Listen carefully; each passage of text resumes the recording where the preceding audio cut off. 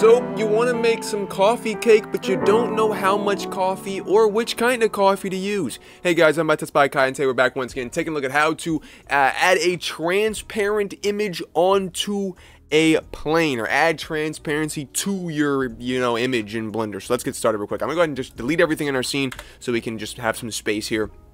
I'm going to Shift A, and I'm going to search for a plane. You can put this on a cube, you can put it on a circle, you can put it on anything, as long as you have a mesh here to work with. So let's go ahead and go to the material tab here, and hit this little drop down and select the material tab.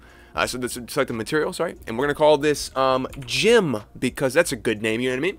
I'm going to go ahead and hit this little yellow circle here next to the base color and change this to image texture. And then I'm going to hit open right here to open up our image. And once we find our image, I'm going to go ahead and hit open image there. Boom. And then that'll load in. But you can't see anything because we're still in solid viewport shading. So let's go up to the material viewport shading by hitting that. But you can see we have a problem here. When I look at it, there's a background and it's black. And I don't know why. But the image itself has no background.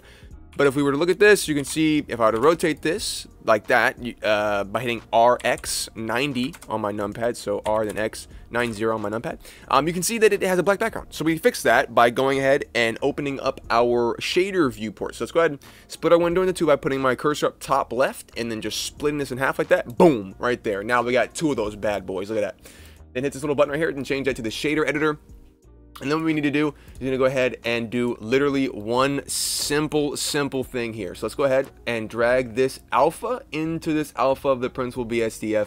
And then boom, as you can see, the background's transparent. That's literally all we need to do. That's literally it, by the way. So there you go. That is how you make a background transparent. And if we were to go ahead and render this, you could see that it would be exactly the same. So yeah, there's that. Ladies and gentlemen, that is how you create a transparent background for your transparent images in Blender. There you go. Hope you guys enjoyed it. I'll see you guys in the next one. But until then, bye-bye.